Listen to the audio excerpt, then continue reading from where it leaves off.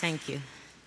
I am truly and profoundly moved by this award, and I am grateful to PEN for selecting me as this year's recipient. My respect for this organization has no borders, and among the organizations that help writers, PEN has been so fierce, so consistent, and ferocious in its efforts. It's difficult to ignore their worldwide fame and their impact. Authoritarian reigns, dictators, despots are often, but not always, fools. But none is foolish enough to give perceptive, dissident writers free range to publish their judgments or to follow their creative instincts. They know they do so at their peril. They're not stupid enough to abandon control, overt or insidious, over media. Their methods include surveillance, censorship, arrest, even slaughter of writers and journalists informing and disturbing the public, of writers unsettling, calling into question, taking another, deeper look. Writers, journalists, essayists, bloggers, poets, playwrights, these people disturb the social oppression that functions like coma on a population, a coma that the despots call peace. These writers staunch the blood flow of war that hawks and profiteers thrill to, and that is the peril to these regimes. Our peril, is of another sort. Imagine how bleak, unlivable, insufferable existence becomes when we are deprived of that work.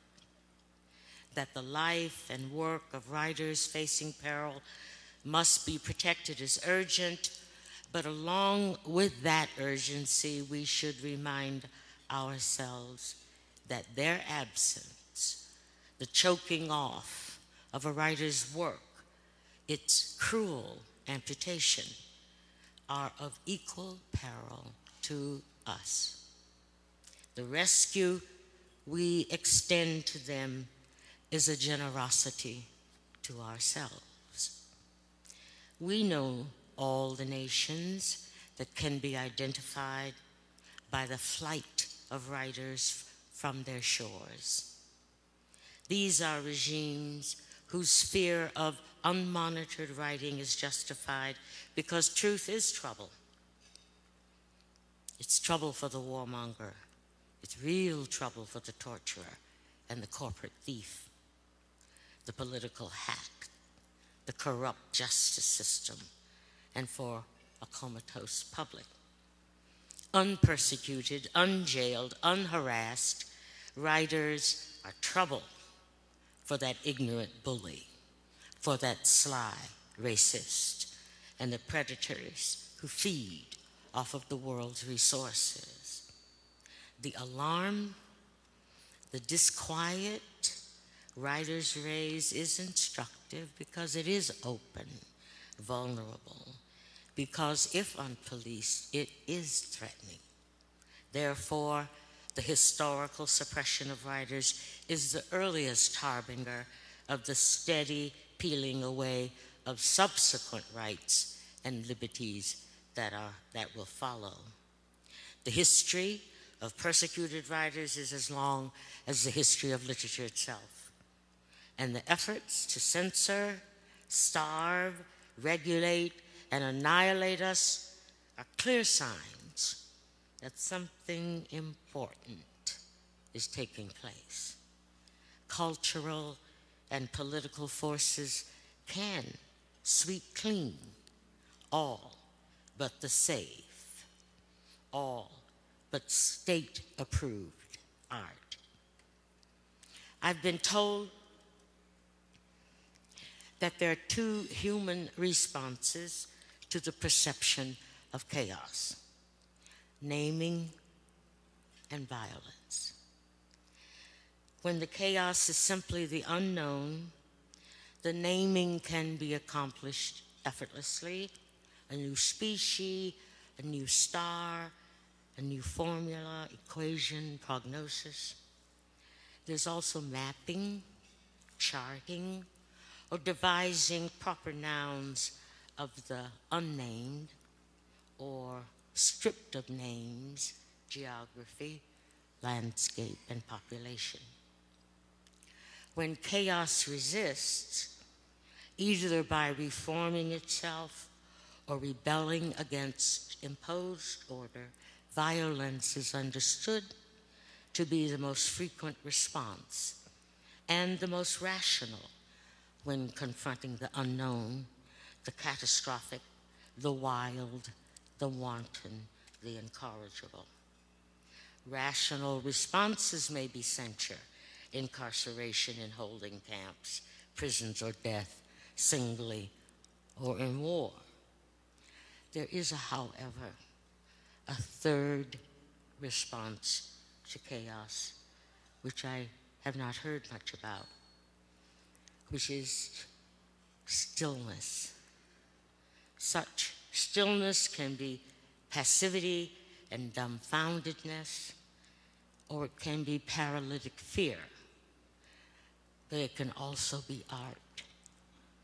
And those writers plying their craft near to or far from the throne of raw power, of military power, of empire building and counting houses, writers who construct meaning in the face of chaos, must be nurtured and must be protected. And it is right that such protection be initiated by other writers. And it is imperative not only to save the besieged writers, but to save ourselves. The thought that leads me to contemplate with dread the erasure of other voices, of unwritten novels, poems whispered, swallowed for fear of being overheard by the wrong people, outlawed languages flourishing underground, essayists' questions challenging authority never being posed, unstaged plays, canceled films. That's a nightmare. It's as though a whole universe was being described in invisible ink.